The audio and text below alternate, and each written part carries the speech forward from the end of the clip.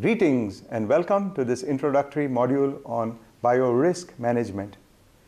Biorisk management encompasses both biosafety management and biosecurity management.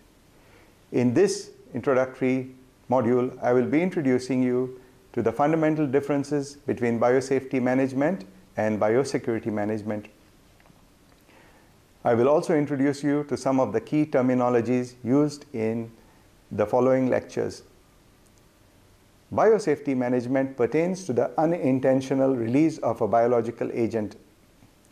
Unintentional release can be in the form of a breach of containment from a laboratory facility. This release is not intended. However, it has consequences and can pose a significant threat to public health and safety. Biosecurity management, on the other hand, focuses on the intended release of a biological agent. This concerns bioterrorism.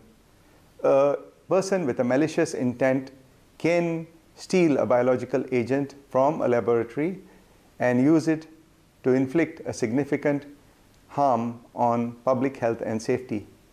This is what differentiates biosafety and biosecurity. It is purely the intent of the end user. We now move on to another key concept, which is containment.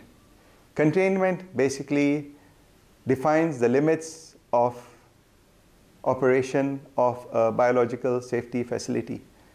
In biological agents such as a virus or a bacteria must be contained within a facility in order to prevent its escape and the consequent harm to public health and safety.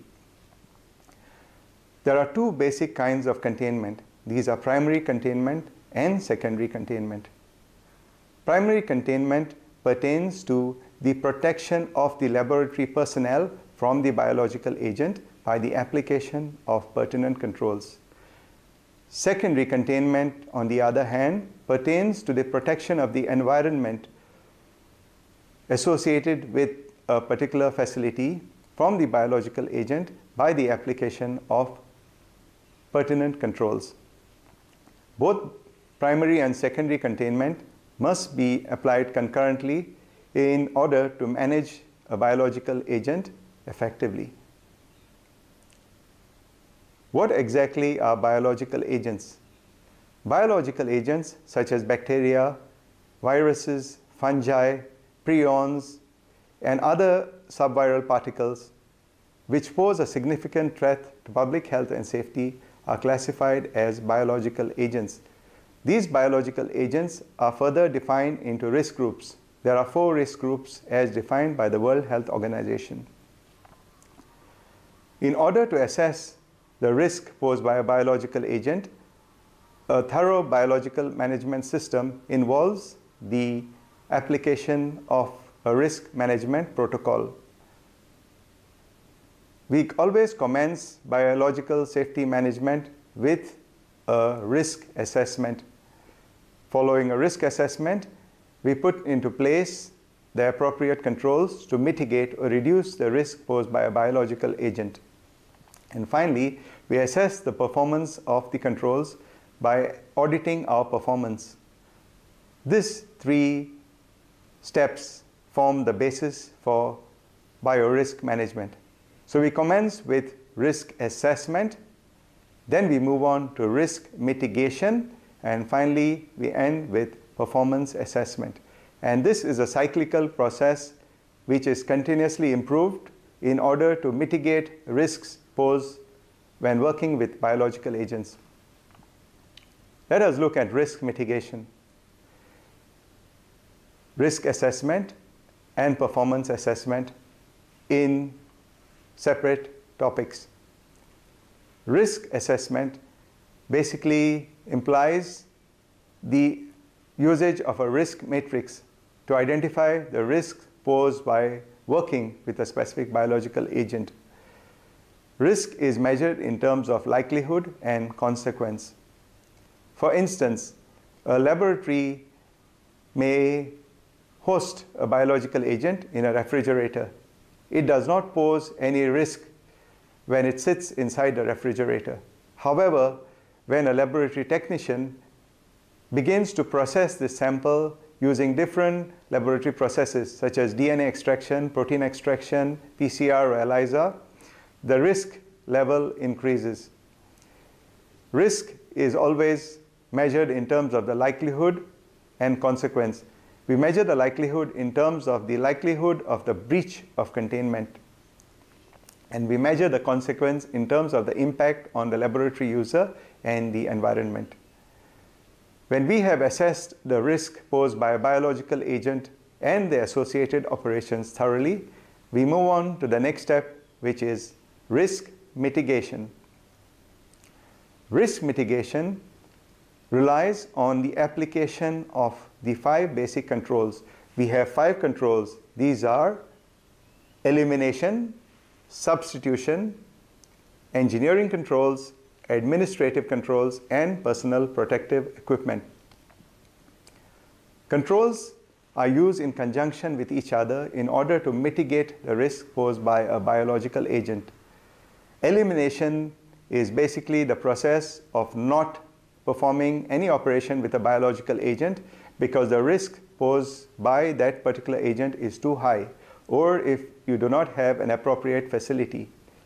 Substitution basically focuses on weakening the pathogen. For instance, viruses can be attenuated or weakened so as to make them more manageable in a laboratory setting without posing a significant risk to the laboratory operators and to the environment.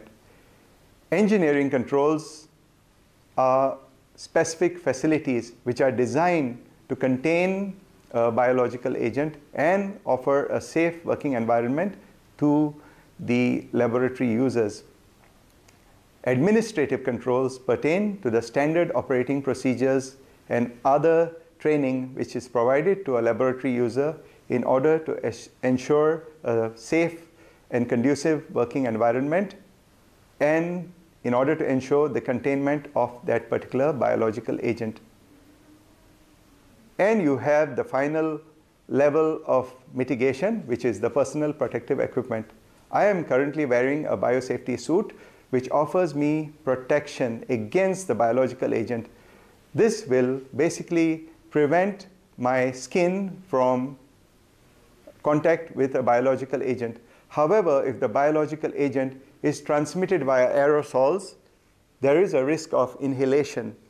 In this case, I have to use additional personal protective equipment such as masks or eyewear in order to prevent inhalation of that particular biological agent.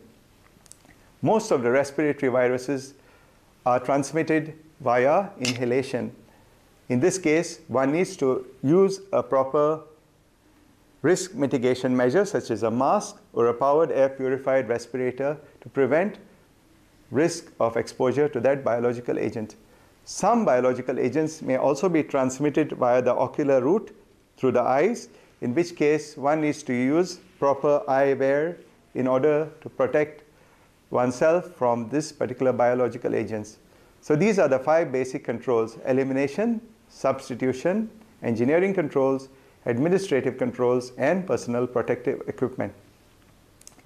Once we have finished our risk mitigation, we look at the residual risk, or the risk after application of all these controls.